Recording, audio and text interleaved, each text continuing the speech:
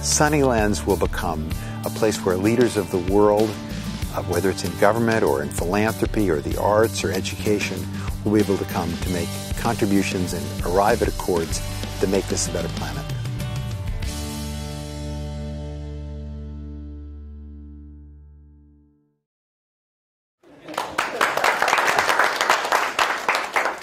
You need to get one of those microphones that comes down at boxing matches.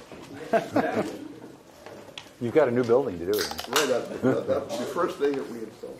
I want to welcome everybody to this really very, very interesting event. And these are the opportunities that are so wonderful about the Annenberg School for Communication and Journalism, because you have the occasion to get insights into really, really important things that are both theoretically and conceptually and academically interesting, as well as being very, very practical.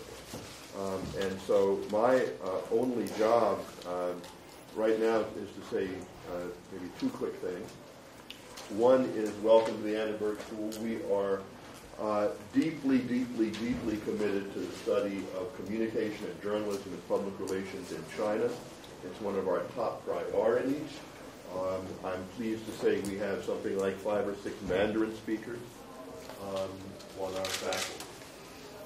The second point I want to make is I really want to thank Jeff Cowan, my predecessor, and the head of the Sunnylands Foundation for having organized this, along with his colleagues. But I want to point to one quick issue that is a little startling, which is that the background of this meeting, and perhaps one of the reasons that Mr. Xi and President Xi and President Obama wanted to do this, is that if you look at the recent polls about trust between the United States and China, you see that trust is, along many dimensions, diminishing. More trade, more diplomatic relations, and trust is diminishing. So one of the things that Jeff Cowan and I have talked about, along with Clay and Jay Wong, is working more on issues of soft power and public diplomacy, as well as bilateral governmental diplomacy, because it may be that the traditional bilateral diplomacy isn't working. Because if it were working, then the numbers would indicate growing trust between the two countries. And so one of the things that I think that the Annenberg School will be doing with our Binational Commission on Trust Building is trying to figure out what we can do in the broader Annenberg family to make those numbers turn around, to develop more trust. And certainly this kind of activity is hugely important. It made a great breakthrough, and I know we're going to be very interested in hearing what Jeff Cowan and his colleagues have to say about what really went on behind the scenes up there, or over there in the desert. So with that, let me turn the floor over. Well, first I'm going to look surreptitiously at Jeff Baum, who will give me stage direction. But in the absence of that, I will introduce Jeffrey Cowan, the president of the Annenberg Sunnysland Summit. Thank you, Ernie. And I must say, thanks. The extent to which USC and the Annenberg School are involved with China is really breathtaking. And it's only increasing, and it's very exciting. And I think at USC we have, how many, over 2,000 Chinese students here? More than 2,500 from the mainland. Yeah.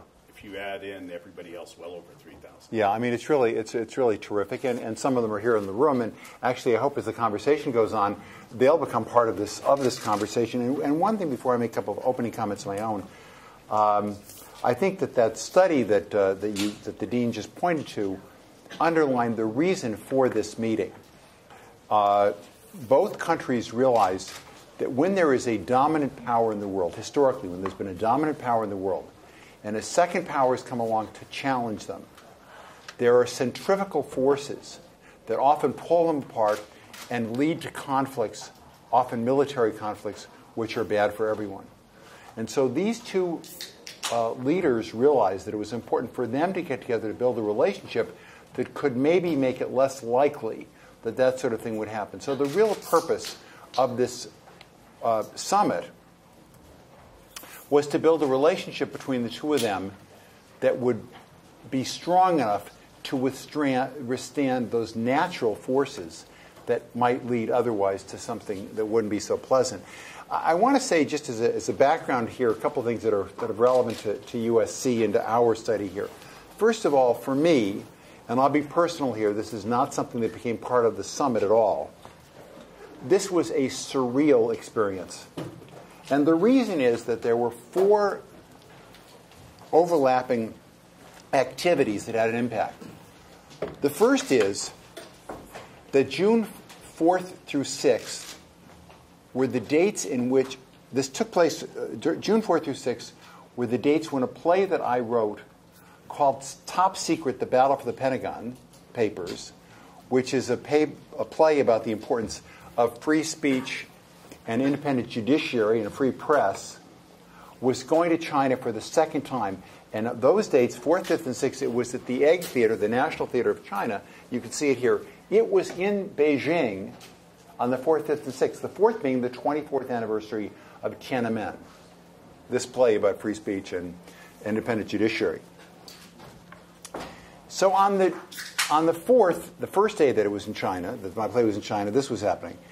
On the 6th, the last day that it was in China, I was privileged to be at the airport in Ontario to receive the president of China, actually, at Ontario Airport as he arrived a day early for the retreat that he was about to have, for the summit that we're about to have.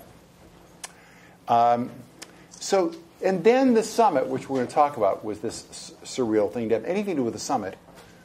But while the summit was taking place, the Edward Snowden revelations also came to light.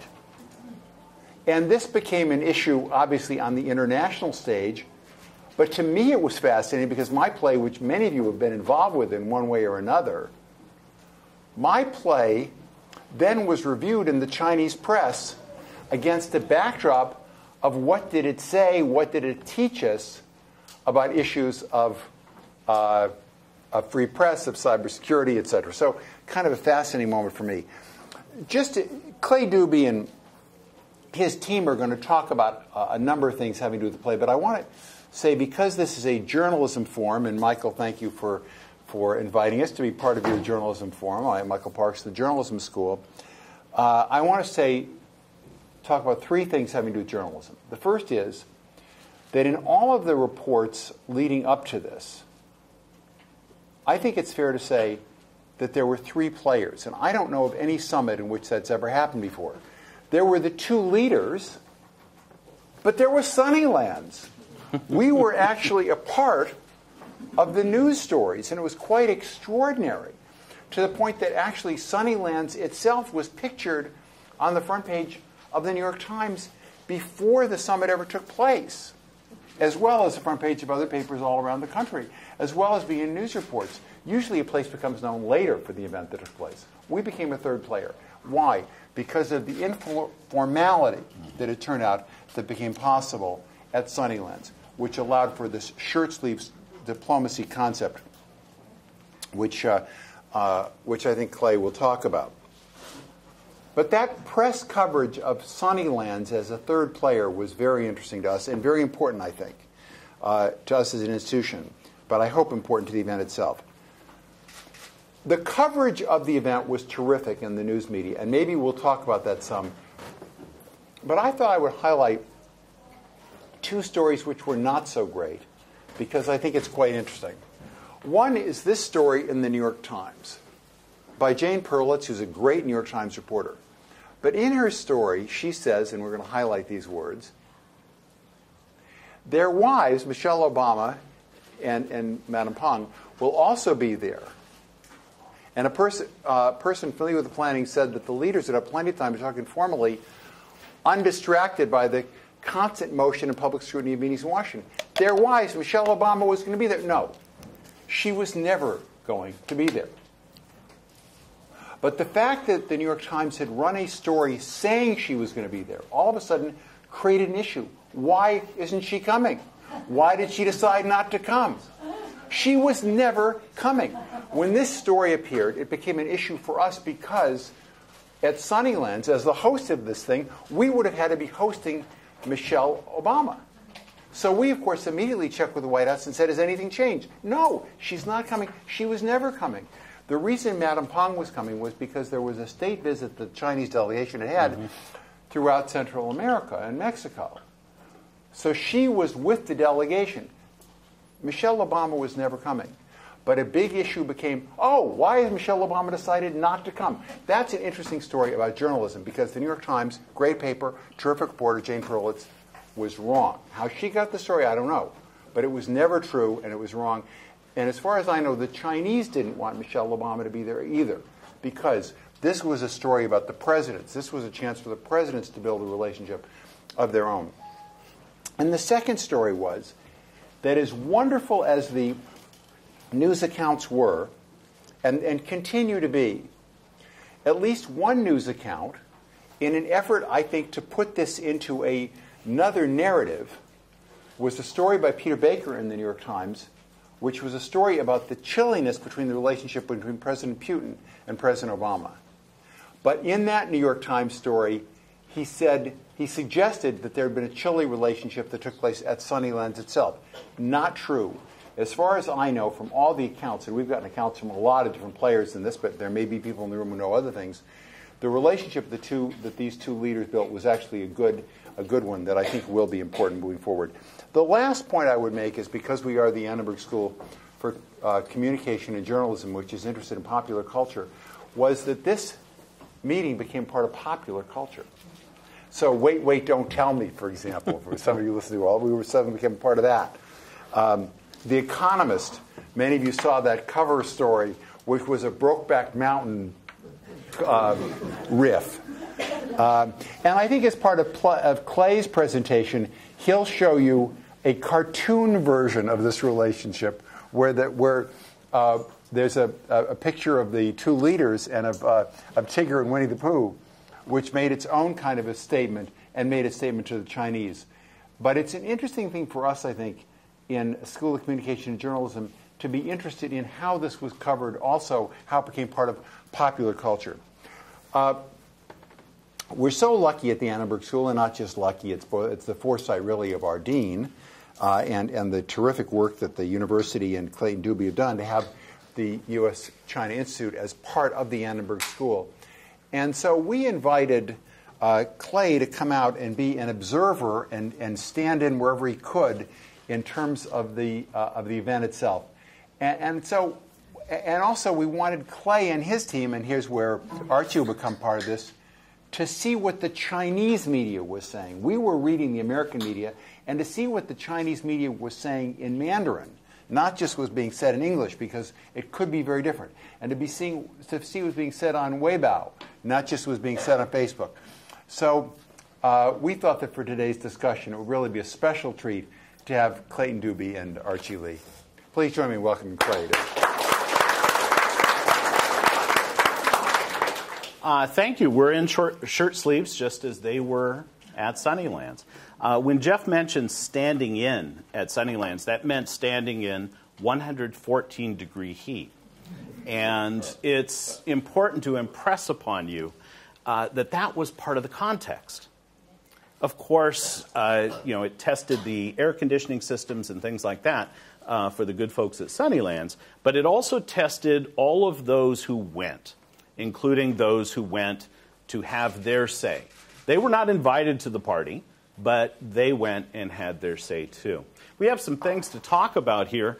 You folks have a bit of an advantage over me in that you can see this, so I'll stand a little bit to the side and take a look. And so the first thing, of course, was this name, Annenberg, Annaberg, and then Sunnylands, the Yangguan Zhuangyuan, entered the Chinese language in a big way. And that's something that really came out of this. And you can still follow this. These names will remain. Now, one of the talking heads after the event was this one, the famous Harvard University professor Joseph Nye. And he argued this was the most important meeting of two national leaders since Mao and Nixon met in February of 1972. That's a pretty big claim. More than 40 years, and these two got together. Why? Well, we'll talk about that. But if you want to go back and see what happened 41 years ago, we have a documentary that facilitates that focuses on press coverage of that historic meeting. The Assignment China project that my colleague Mike Shinoy, other colleagues, Craig Stubing, and others have been part of. These famous handshakes. No shirt sleeves. No shirt sleeves. Very structured. And so if you watch the Assignment China documentary, you'll see, for example, American officials saying, we carefully planned everything that we could. And so Nixon comes down the stairs with his hand outstretched. And all of this kind of thing. Now, TB Guide, I chose to put this in because, of course, that's a good source of the Annenberg fortune that made Sunnylands possible, okay, was the publication. And this school. So we acknowledge this, but also to stress that for Nixon and his folks, it was about television. It was about television. It was about the ceremony. That's what they wanted to project back. If they had had their way, there wouldn't have been any press, any print reporters, just TV camera people, right? Because they were focusing on the image. And this is from the People's Daily, emphasizing these things too. And so take a look at this website. You'll have a chance to watch the documentaries with or without Chinese subtitles. And you can also see there are some ancillary materials. For example, Dwight Chapin telling his colleagues they needed all to learn chopsticks at the White House, and so they sent a pair of chopsticks to everybody, that kind of thing. So, again, Assignment China, one of our projects. Now, Dean Wilson mentioned the centrality of this relationship. So why does Joseph Nye say this is so important? Because the U.S. and China matter. Here are 5 quick charts to illustrate how we matter. These two countries matter. In GDP, you're looking at what? 34% of world GDP. 1 out of 4 people on this planet lives in China or in the United States. 2 important ways that these two countries matter. How about global trade? 1 out of 4 shares of whatever's being exchanged involves the United States and China. How about global defense spending? Well, the blue here, the U.S., far dwarfs the Chinese side, but if you add these two together, the two countries are responsible for a staggering 48% of world defense spending. What our two countries do matters. That's why Nye is saying this is an important meeting. And a lot of what we do isn't so good for the world. And that would include carbon emissions, where 44% of global carbon emissions comes from our two countries. And so this is why this meeting, this relationship, so matters.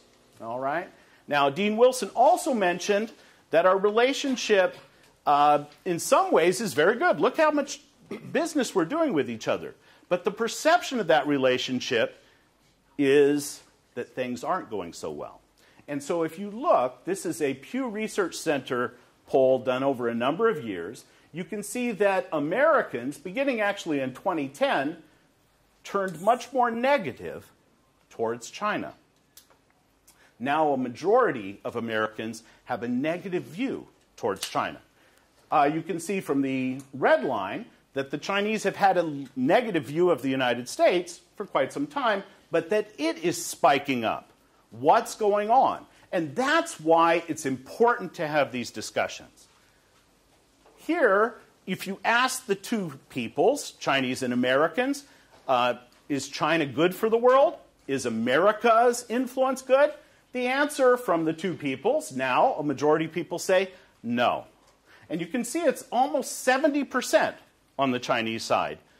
feeling that the American role in the world is a negative one. So this relationship matters. That's why this meeting was so important. Now, this chart hints at another important point. Now, this data comes from the BBC PIPA surveys over a number of years. But what I'd like to draw your attention to is that Americans looking at China and Chinese looking at America, only roughly 37, 38% of our two peoples have a favorable attitude towards each other. Each of us is more negative towards the other than the world is towards either of us. So we are very focused on each other, the United States and China. This is a very important point. Now, what else do I want to draw your attention to? I'd like to draw your attention to the gap between how Chinese see China and how Americans do and how other people around the world do, and to the gap between how Americans see China, or I'm sorry, how Americans see the United States and how Chinese see the United States. Americans have a more favorable view towards their country than do the Chinese, but Chinese have an overwhelmingly positive view towards their own country. And so when something happens in the relationship, a demonstration, a speech, something like that, on the Chinese side, the reaction tends to be larger because the Chinese view of themselves is much more positive than Americans' view of themselves. Why is this? Well, part of it is Chinese know China better. They're more optimistic. They're more impressed with how China's changed. And part of it is because the media tells them every day just that story and doesn't emphasize the negative. Whereas in the New York Times and elsewhere, we get the negative. So this is useful context for understanding how journalists and the people they are trying to reach understand what happened in June out in the desert. So Jeff mentioned, for example, the immediate way that Sunnylands became a player. They were going to a place. They weren't just going to meet in some nondescript office building somewhere in one of the two capitals. Where were they going? And so from the very beginning, so up here we have the announcement, this thing is going to happen. We have the Foreign Affairs Ministry announcing this. And then, right away, Xinhua is there with an exploration of Sunnylands to tell people about this. And Baidu has a Wikipedia-like encyclopedia with more details, including plenty of Google satellite shots of Sunnylands. Okay? So it became. Now, my colleague, Archie, who graduated from Annenberg just this last spring and had to get special permission to be here from her new boss, she started digging things up, and she'll speak in just a minute. But these are some of the first posts to Weibo, to this microblogging platform that is so hugely popular in China. And so the first one is actually from the American government. It's important to recognize this is the Chengdu consulate saying our leaders are getting together. And then we have this, which is from Weibo itself, from the company, Xina itself, talking about they're going to be meeting at the Annenberg estate, which seems to be called this village or countryside of Sunnylands. Okay, and they talk about this. And then you have later ordinary folks starting to talk about what is going to be discussed, including that pesky China-Japanese relationship and the island disputes, these kinds of things. Well, in Western publications, Sunnylands became the feature. Jeff mentioned the New York Times, but Time Magazine went crazy. Time Magazine published a bunch of photos to tell you why Sunnylands. Right? So we have Reagan, Eisenhower, we have Nixon, and we have Kissinger. Okay, these people go to Sunnylands, so of course, if you're going to have a big meeting, why not do it there, right? And so we have this sort of thing coming from Time magazine. Well, now let's take a quick look at what journalists said, or at least how art directors and others represented it. So they have a meeting, June 7th, June 8th, and so we look at some newspapers. The LA Times, this is almost a local story. Actually, the Desert Sun, it was a local story, and they devoted huge resources to it, and I have to say they did as good, if not better, a job than many national publications. I was really quite impressed with the reporter who was one of the lead on this. But the LA Times, of course, the big story that broke out that Friday was the terrible shooting that involved a fellow in Santa Monica who killed a number of people. Right? Of course, that got a lot of attention. But the LA Times features it, and they're, of course, having a good time with things heating up out in the burning desert. So we have this. But what's this? Newsday. Where is the Sunnylands report? It's not there. The emphasis instead is on Snowden and that story. Well, if we look at other national newspapers, the Washington Post, New York Times, Wall Street Journal, Sunnylands. The meeting is front and center. Emphasis on it. Because these papers have millions of readers all across the country. And what is more important than the U.S.-China relationship? And what basketball player, of course, is marrying what Hollywood star? These are the salient things. But even the Washington Post, perhaps upset that the meeting isn't happening in Washington, doesn't devote an article to it, but says on an inner page we'll get to that thing happening out in California. Before that, we're going to focus on, in this case, the Connecticut shooting. But let's go around the country a little bit. So Detroit. Sunnylands, not in Detroit.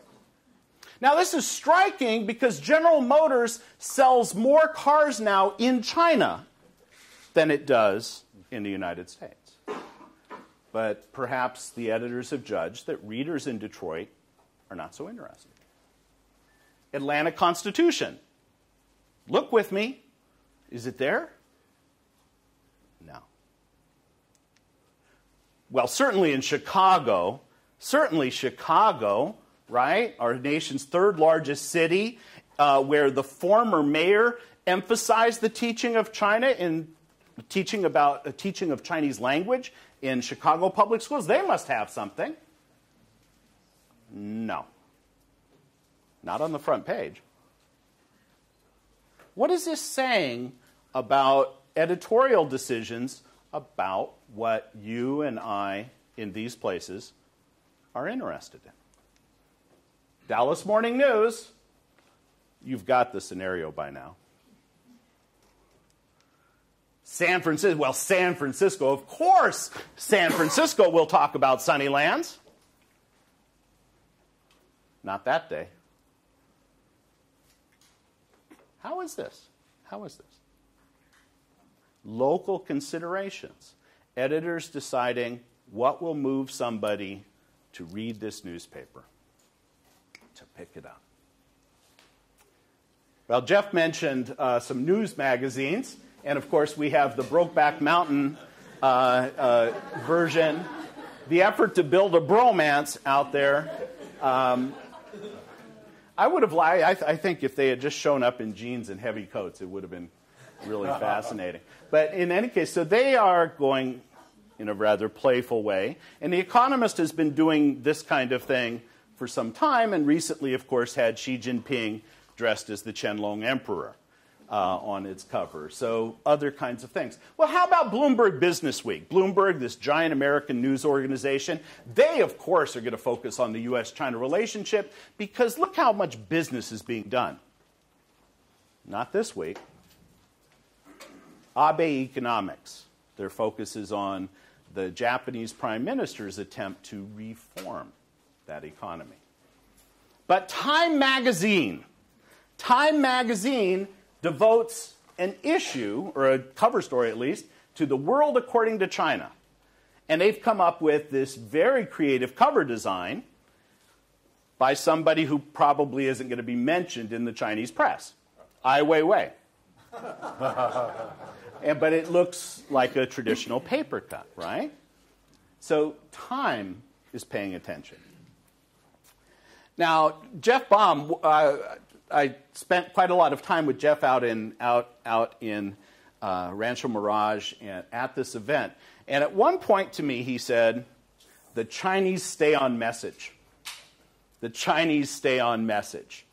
And of course, that's absolutely correct, because you have somebody dictating a message, and you have a propaganda authority that ensures that message be put out. So let's take a look. Here's People's Daily. Here's People's Daily. Study it carefully. Many of you can read Chinese, but those who can't, study it carefully. There is going to be a test. Here's the test. This is Guangming Ribao. So this newspaper used to be called the Intellectuals newspaper. Back in the 1980s, they referred to that. What's different? Even if you can't read Chinese, you will see the similarities. And what's different is the font. And the inclusion, in a couple of instances, of subtitles. Staying on message. Local at the Guangming Ribao, this is the national newspaper, doesn't need to think very much, right? The person who does the heavy lifting already did it. And then we have Beijing Ribao, Beijing Daily, and yes, a different font. But the story very much the same. And let's take a look at a couple of the stories. So one of the things that I'd like to draw your attention to is this article up here. And the Chinese readers have already spotted that here they mention Madame Peng. That Peng Liyuan is coming with Xi Jinping back to, is here on the way to go see the American President Obama. In the past, whoever the spouse is doesn't get mentioned. Hu Jintao came to the United States in January of 2011. He is married. His wife has shown up at things, but not then. Not then. And as near as I can tell, nobody went on Twitter to complain about the snub, because Americans didn't see it that way. So that's one part. The other part is, of course, the emphasis here on this meeting between the two leaders and the effort to create what? Foster peace, cooperation across the Pacific, that sort of thing. So here is the focus. Here is the focus. Now, there is some variation. There are local newspapers that don't exactly duplicate the People's Daily. But there are instructions. And so, unless you are a sports magazine, you better have the country's leader on the cover, on the front. And so here we have some variation, but you'll see similar sorts of placement and pictures, right? Now I'd like to turn it over to my colleague, Arki Lee, to talk about what she found on Weibo. Thank you. So I have a question for every Chinese student here. before this summit, do you know that this Annenberg is the same as that Annenberg at Sunnylands? So, yeah, I believe so. And before this summit, even the translation of the Annenberg is like different across the internet. You can see a lot. And if you still remember the last slide we show, that even the Chengdu embassy did the other one. They saw Annenberger instead of Annaberger. And but nowadays, like this name is kind of like settled on that, and there is the official translation, and it is also on the website of the Annenberg, the official website. But now we mention that, we also mention this is a place where the leaders of these two countries meet.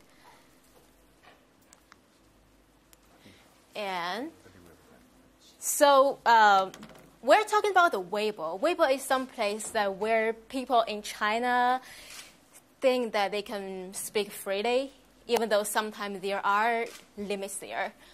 But you can see that it's kind of like different from the normal newspapers. People give out their what they're really thinking about the meeting. They're thinking about what do they eat, what do they wear, and what will the first ladies be looking like, and how will they greeting each other, and will there be hugs or kisses or anything else? Yeah, they're kind of like curious about that. And so after the meeting, like 2 days after the meeting, the first day, there is post about who the chef is, what kind of things they eat, and very glorious word about the lobsters, steaks, cherry pie, and the golden, and I believe they almost mentioned chandelier about them. And also, they're kind of like disappointed with something that the other first lady didn't show up. Because according to the many Chinese, they think that it is, on one hand, kind of like a political interaction, but on the other hand, kind of like a beauty pageant. Like, we got a very fabulous first lady finally, and we want to show off. She's a show party, kind of. But Michelle is not here, so they kind of like disappointed, and everybody's gasped. What happened, and either kind of like disrespect from the Michelle side, or just the American tradition, you have to go to the graduation ceremony and stay with the kids. So people are guessing, and this is only one very neutral post online. There are a lot of other things which are not so pleasant on the eye, so I didn't post them here. But the one thing that is consistent among those posts is that people think, the Chinese people think, that Michelle should have shown up in this summit. Because this summit is about something casual, something the two leaders can work out some chemistry between them. And why not the first ladies? It's just something like we say as ice on the cake, right? So we're back to the meeting. When we say it's a meeting, it's about more personal relations instead of international relations. So when people say there isn't like very concrete things, very substantial, like agreements came out from this meeting, I am not surprised, and I don't think there are people that are very surprised on Weibo either. And so these are the people retweet the more official coverage about the outcomes of this meeting. And even before this summit, there were already people predict that there won't be any concrete things coming out from this meeting. And it turns out they were right. So this is about a general talk, and they almost mentioned everything. And people are very interested in seeing how Japan react from that. And they pictured Abby kind of like a Jada's little mistress who was not feeling very well about Obama meeting Xi Jinping for 2 days, and he only met him for 90 minutes. So, and Obama even canceled the meeting with Abe in the G8 summit. So this is something that the Chinese were talking about on Weibo. And yeah, so we see the meeting is a political thing, but on the other side, it is also a commercial publicity thing. So if we see every post about Annenberg and Sunnylands, we only see the good things. There's no negative things. Say this is a lovely place or something bad about that. No, nothing about that. People always say, well, if I got money, I would go there. Or they predict that this summit will also drive fuel Chinese tourism, and the travel agencies, it's very typical Chinese things. You got a meeting, and the travel agencies got the posters the other day. It is, just you can imagine probably the next year or the next year when people go to the embassies to get a visa, probably they want to say, oh, our president went there, and so I want to went there, and here I am to get my visa. Okay, and here is the Weibo thing. Thank you. Thank you. Yeah, what Archie has to say about the tourism, of course, is big, because this was huge. And in fact, I visited the outlet malls to ask if they were doing these sorts of things. And it's remarkable how little has actually been done. One of the outlet mall owners has a Chinese page, but they're not, for example, blanketing with advertisements. In the food court, they say, we can take your Chinese credit card as well as an American one, that sort of thing. But that's about it. They're having tried, those of you who are looking for jobs, you can get a job out there. If you speak Chinese, you get a couple bucks more an hour, but they can't hold on to anybody because other better opportunities come along right away.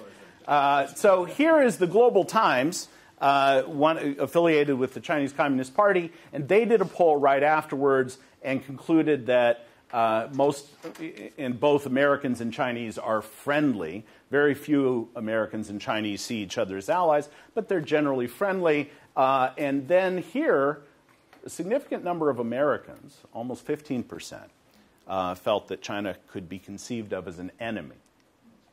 Well, what about the protesters? We'll run through these very quick because we want to get to your questions. On the way out there, the first sight for me was these guys driving very slowly, backing up traffic for miles because they were hauling a 400-pound statue of the Buddha in the back of a truck. And they weren't really, they were holding onto it. I was terrified that somebody was going to fall out. This was the Free Tibet, the pro-Tibet protesting group. And they had to carry this because of security around Sunnylands. They had to carry this thing about 2 miles to get it so that it was opposite. And, of course, Xi Jinping drove in a different entrance. So, you do what you can. Anyway, that night, it's still well over 100 degrees, and I'm out amongst the protesters. And one of the things that was new to me, because going to some of these kinds of things, we're accustomed to protests of various sorts, but you had a Vietnamese contingent that was very well represented, and they've got this map of Vietnam and 2 islands that the Vietnamese would like to hold on to, would like to get. And so the Vietnamese were there, and of course there were also Falun Gong protesters and others. You had pro-China protesters, or supporters, I guess, and this is in Indian Wells, across from the hotel where Xi Jinping stayed. And people were out here. It was balmy. It was about 104. And so we're all lined up, and everybody's pretty peaceful, talking to each other. And the Palm Springs folks, the Riverside County security folks, had done a great job. They had portable toilets and all kinds of things like this. But what happened was they got somehow a notice that Xi Jinping was going to leave. And so they came out and formed this line opposite the protesters. Before that, the protesters are chatting amiably, disagreeing about everything, but chatting amiably. figuring out which restaurant for Chinese food was the best. These kinds of things. The line came out, and tensions rose. And people started fighting for positions, and you had boom boxes come out with the Chinese national anthem and things like that. And I felt sorry for these folks in riot gear, because it was so hot, and they had to stand out there for about 45 minutes before she actually emerged. Well, what did they talk about? We know they talked about several important issues, but cybersecurity was very much on the docket. And this is the press availability that they had on the 8th. And, they were late. They also had dinner together and this sort of thing. But Obama says uncharted waters. Okay, and this is all in this context, right, of these sorts of things. And Xi Jinping says, yes, we can cooperate on cybersecurity because we're victimized too. Now, that's a very different position than taken by the United States. This is Tom Donilon, who did a press briefing afterwards. He was, at that time, the national security advisor for President Obama. And he wanted to emphasize not cyber crime of a traditional sort, stealing your credit card number, but the stealing of intellectual property. And it's been described as this huge theft. And so he emphasized that. Well, let's quickly look at television coverage in the United States. Not much. ABC News did a really horrible job on the Peng Liyuan story. They got everything wrong on this. It was really quite surprising. ABC This Week, the Sunday Talk program, didn't mention the summit at all. The emphasis was entirely on Snowden. But there's Meet the Press, right? Well, as it happens, not this week, because they had the French Open. Okay. How about Fox News? No, not one word. Not one word about the meeting. State of the Nation from CNN. No. No mention at all. Face the Nation was the only of the major chat programs, Sunday chat programs, that spent time on it. They had a panel of 4 people, including Joseph Nye, who you already saw. This is when he made this statement, but also these newspaper and television correspondents. And this is Margaret Brennan here. She was saying the American message was the same one. We don't have to fight. We don't have to fight. And she says, maybe this time people took that comment seriously. The BBC did a much better job. A much better job. Yeah, I heard people say, of course, right? But in any case, the BBC focused on this. Now, Jeff Cowan said, we'd like to avoid conflict. And that's what is highlighted here by the BBC correspondent, which spent a lot of time on this. Al Jazeera did a better job. Al Jazeera was more comprehensive in its coverage, both of the event and of the protests. CCTV. Nobody in this room should be surprised that CCTV went for this in a big way. Okay? All sorts of resources devoted to it. This is the CCTV website devoted to Xi Jinping coming out to the desert, right? And you have all sorts of things. Now, the emphasis at this meeting, in case you didn't get the talking points, we'll come back to those in just a second, CCTV actually did a story when Sunnylands came up with a Chinese website. Imagine. How many times have you seen CBS do a story about a Chinese company or a Chinese site having a site in English? But CCTV was focused on this, focusing on a Chinese web page for visitors. We're almost yes. out of time. Okay. Very quickly, CCTV tried to spark discussion. Nobody discussed this on the CCTV website. where they were trying to talk. What is he going to eat out there in California? So you stop at a taco stand? What's going to happen, in talking about this sort of thing? Well, here's the point. Here's the point. The United States and China have to come up with a new relationship that doesn't involve going to war, that doesn't involve conflict. That's the emphasis. That's the emphasis. The American emphasis was more like this. Okay. Well, we'll stop with that so that you folks have a chance to raise questions of your own. Well, and they won't have much because, unfortunately, we promised people that we end by 1. Thank you, Clay, for a terrific presentation. By the way, what was the date on that Bloomberg thing? This is Bloomberg was February, so that's the context. Really, yeah, so just so you know, that was not a cover that came backward. I just thought people might be interested to know the 2 things that have come out of this now from a Sunnylands standpoint, and it's a national perspective, too.